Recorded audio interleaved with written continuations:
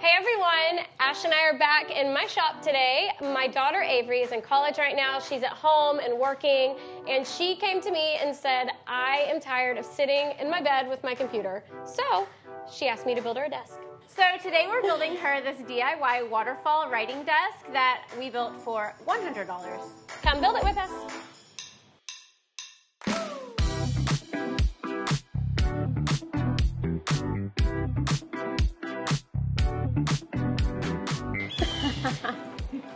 The bird really is loud.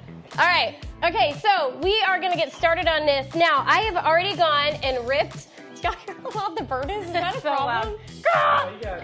All right, so we've already got our wood ripped down to 3 inches wide each. These are 2x4s that I've cut down. I actually bought 2x6s because they were a lot nicer and they didn't cost that much more, and I saved the other part of it. So I prefer 2x6. I do. They look better and they're easier to find looking nice. So these are cut at a 45-degree angle, and we are using our Craig 720 Pro to make 1.5-inch pocket holes on all of our 45-degree ends.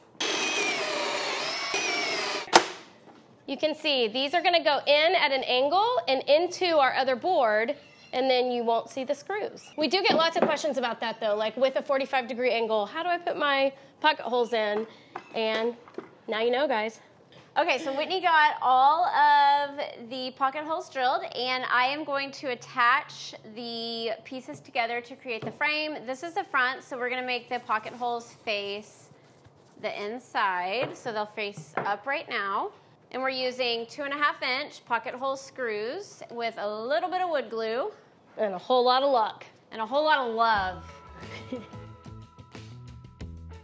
Okay, now we're gonna do the same thing over here, and what we're doing is we're creating the frame, the front frame, there's gonna be 2 of them, front and back, of this Waterfall desk.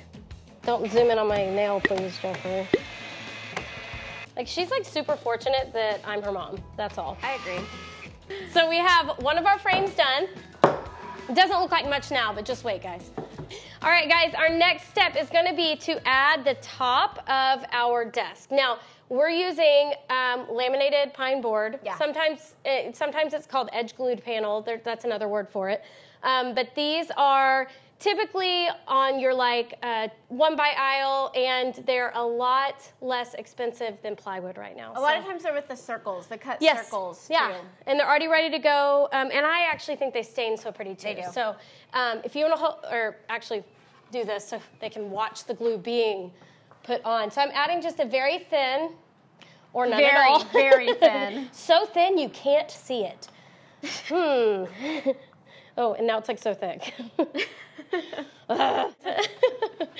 So what we're doing now, guys, is we are going through this, while Ashley, my wonderful clamping sister, we are going to go and add our pocket hole screws.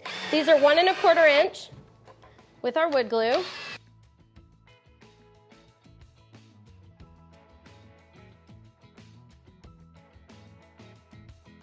So now I'm gonna add one of our sides. This is also gonna be that same kind of laminated pine board, and I'm adding a very large but supposed to be small line of glue down that frame. And then I'm putting it in place. Now this we also cut using the miter saw to a 45-degree angle, if you can see. And so that's gonna line up with our top. And I am gonna add a few nails in that at the end because Avery doesn't care about nail holes. And then I'm gonna ask my lovely assistant, Ashley. Ashley, would you come hold it, please? Make yourself useful. Make myself a little useful.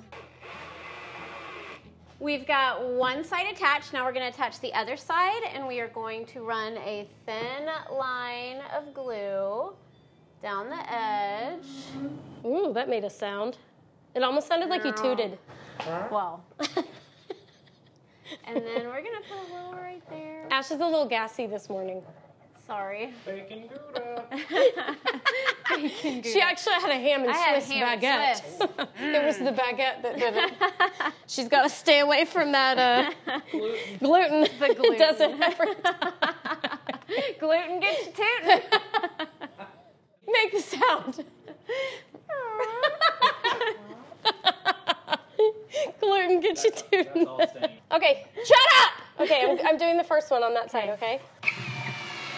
Like butter. Nice. Okay, so at this point, we have almost the carcass, right? Yeah, this is almost the carcass. So now we're going to go and add our little spacers. I'm making sure this is the step that I want to do first. We're going to add our little spacers next. So I have those. So now we're adding our spacers. I just cut some 3-inch little scraps off of one of the boards. And these are going to go inside of each piece. And I'm just gluing them and nailing them. They came out of nowhere. And just like that. Okay. I'm going to nail these in place. I got one side. I'll do the next one. And what these are doing is creating that thickness because we're giving this desk the overall look that it's like thick and chunky when actually it's not. And I want to make sure that I'm avoiding all of my pocket holes because we still have to be able to access those when we put on our other frame. What I'm doing now, because we just kind of spaced our spacers instead of actually measuring them out, but I am going to go just quickly mark. Ew, gross, sorry. I have a lot of dog hair and webs. I put it on you when you were talking. She's so annoying. Spacers. Instead of actually measuring them out. Okay, I'm scarred by them too because I spent all day cleaning them. I'm just marking, just quickly kind of showing myself where those are going to line up because when we go out our inside pieces, we need to know where to nail. So now we won't forget. We don't have to have x-ray vision now, so. Absolutely, which is the goal. All right, so now what we're going to do is take this bad boy down, and because I think that's the best way, right? And then put the top frame down and put this on top of it to put in the rest of our pocket holes. Okay, you're strong. You work out. Pull it towards you. Yeah. Look at her go. Do you see how it will be cute, though? Yes, I love it. Okay, it will be cute. So now we're just lining it up, and Ash will do glue me. Ash is going to add a little line of glue all the way around. All right, we've got our first pocket hole screw in, and I'm just going to go all the way around and get these pocket hole screws attached to the frame. So here I go.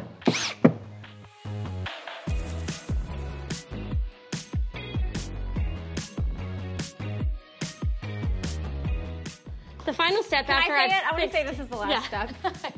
Yes. Okay, this is the last step.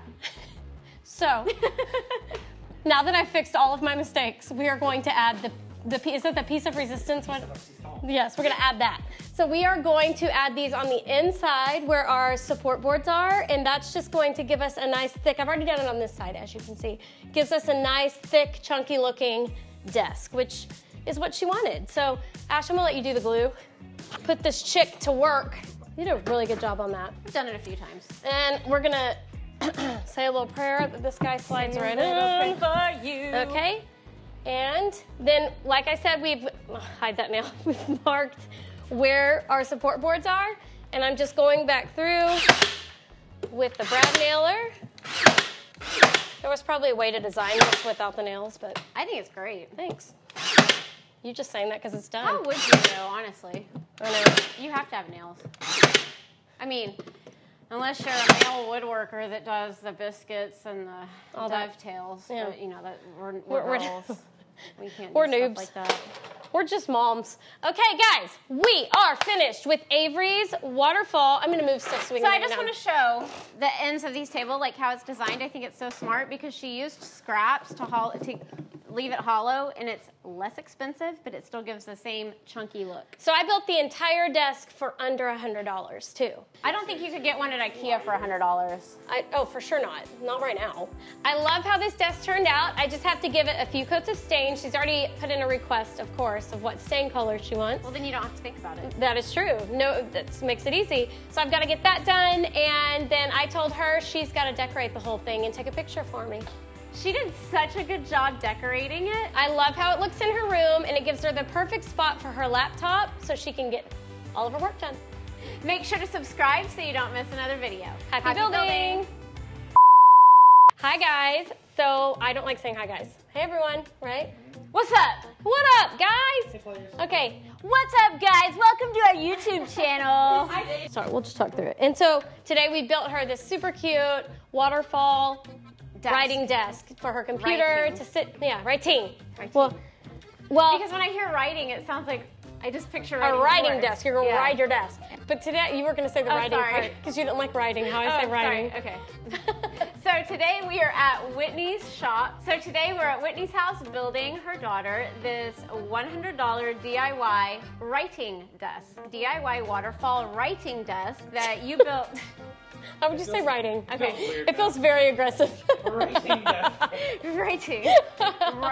Okay. Sounds So this is what your pocket holes are going to look like. And actually, I'm going to put one a little bit higher.